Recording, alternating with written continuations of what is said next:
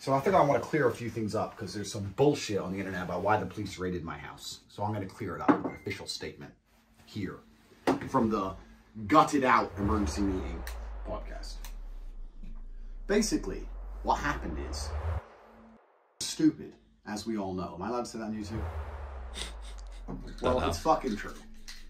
Some whoopee was chilling with T. They made love. And then Tristan stopped replying to her texts. Why? Because it's Tristan fucking T. So he stopped replying. Thought, fuck her.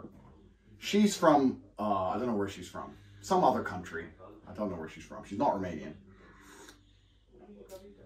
And after they slept together, he ignored her one day. Hey, let's go out for dinner. Ignored her, kept ignoring her.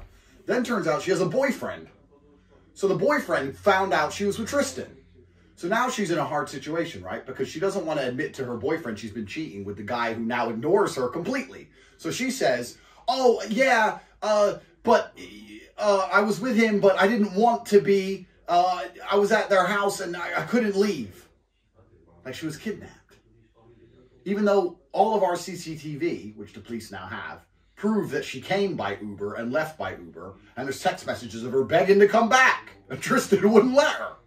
So then her boyfriend calls the embassy and calls the police from France or whatever country she's from, and they instigate this high-level fucking police SWAT raid for kidnapping. And they come into my house, sorry, Tate, sorry, we're sorry, it's from the embassy. Because if it was actually Romanian stuff, the police wouldn't even come.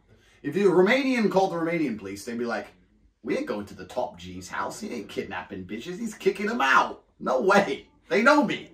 But because it's from an embassy, because the French embassy, blah, blah, international incident, blah, blah, blah. So the police come here, have to take all my things. This is 2 days after the event. I'm about to get all my electronics back already. Because they know I didn't fucking do anything. The girls broke down crying, admitting she made it up. Whoopies. Stupid whoopies.